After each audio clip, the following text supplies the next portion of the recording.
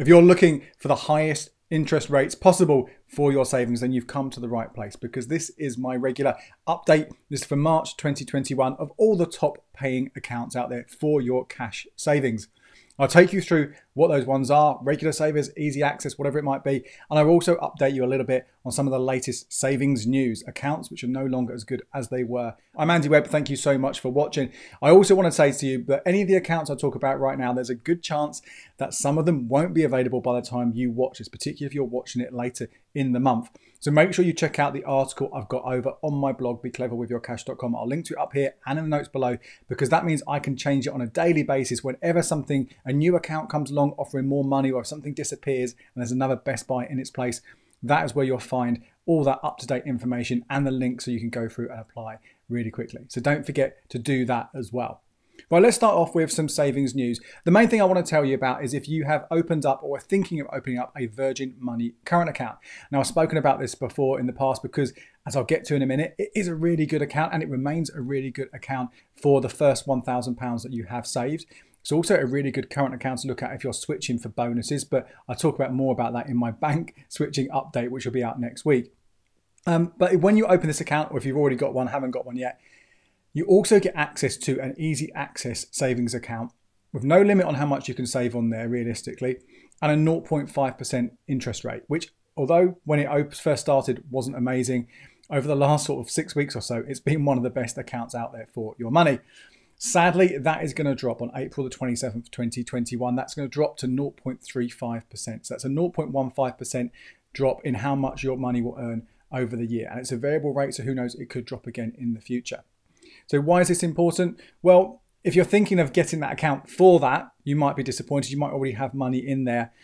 What do you then do? Do you can go and chase the next best paying account? In fact, there are accounts, as I'll get to in a minute, paying 0.5% still. Do you do that? Do you bother moving your money? The problem you have with this is, with rates being so low and those kind of cuts being relatively minimal, okay, 0.15% isn't a huge amount of money. If you move it to another account, you're not necessarily going to make a huge amount more. And you're also at a risk, if it's moving to another variable account, which most of them are, that they'll drop it again. So you've got to really sort of weigh up the time and effort versus the rewards you get.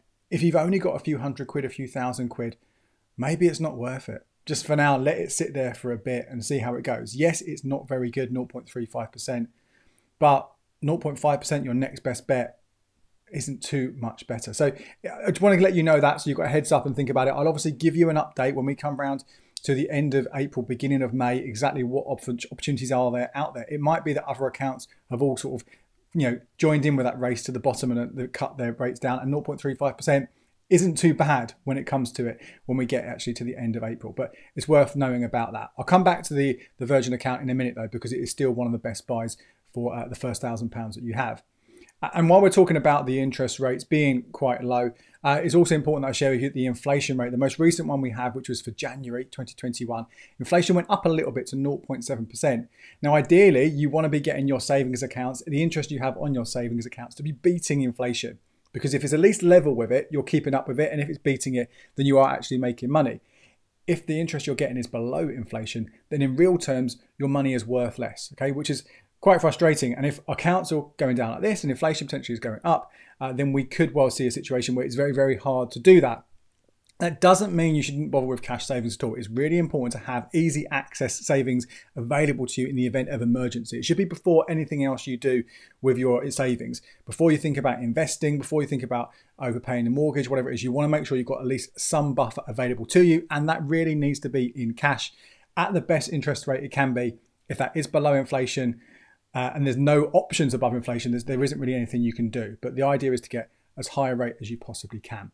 Well, there you go. That's a savings update for March 2021. Let's get into the best accounts, the ones that are going to earn you the most money. Once again, the highest rate is still with that NatWest and RBS regular saver, 3.04%, but that's only on £50 a month, and you have to have a NatWest or RBS account already to have that. I personally wouldn't go out of my way to open up one of those current accounts with those banks in order to get this.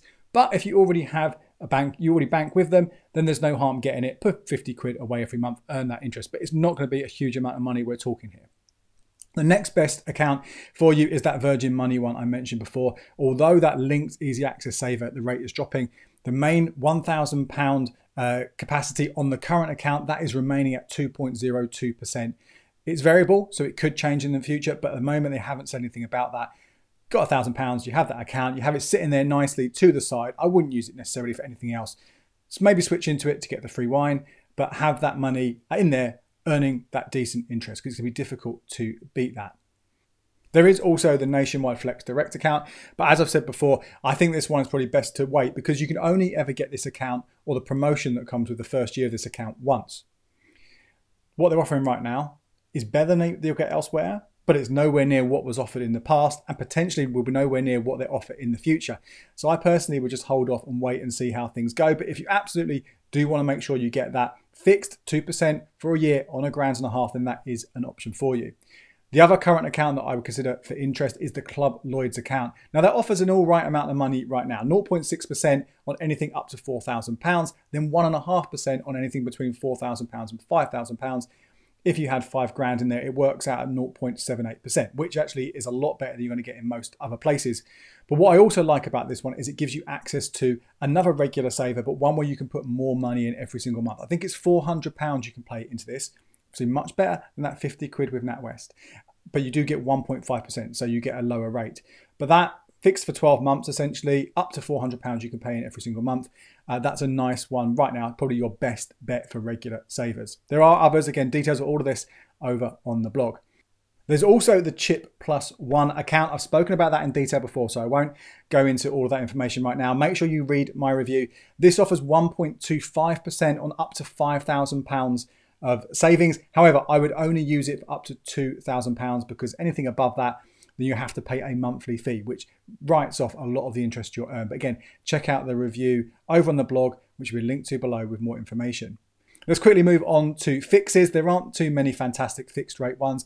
Looking at 1 year, Al Rayyan Bank, 0.65%, still your best bet. It's not interest because it's a Sharia Islamic bank, so you get an expected rate of return, but you're going to get 0.65% on your investment in your savings in that account.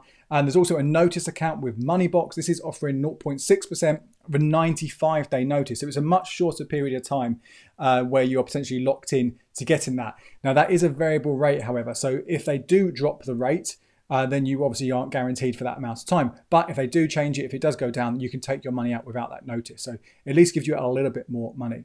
Let's get on to those easy access accounts. And we have seen the return of Marcus. This is one that was market leading for a good last couple of years, offering still not fantastic rates, but 1.5% at one point, kept getting dropped and dropped and dropped until they closed it to new customers at some point last year. Now in the last few weeks, opened up again for newbies. You get 0.5%. I think you can invest with just, well, you can save from just £1. So it's a good option once you've looked at the Virgin Money and you've looked at the regular savers and things like that. That is not a bad shout for you. And talking about ISAs before, you can also get 0.5% in an easy access cash ISA, which allows transfers in with Synergy Bank. So again, that's a really good one to think about. If you have used up your personal allowances elsewhere, or if you really want to protect your money in that ISA wrapper, or if you want to transfer money across. I'm not going to go into detail this time on the kids' savings accounts because there haven't been any changes since my video a few weeks ago. Check that out if you are interested in getting up to 3.5% in interest on savings for your children. And ethical bank accounts, again, just want to give you a quick shout out there. Al Rayyan Bank, which I talked about for fixes, is a very good one, as is Nationwide, that Flex Direct account.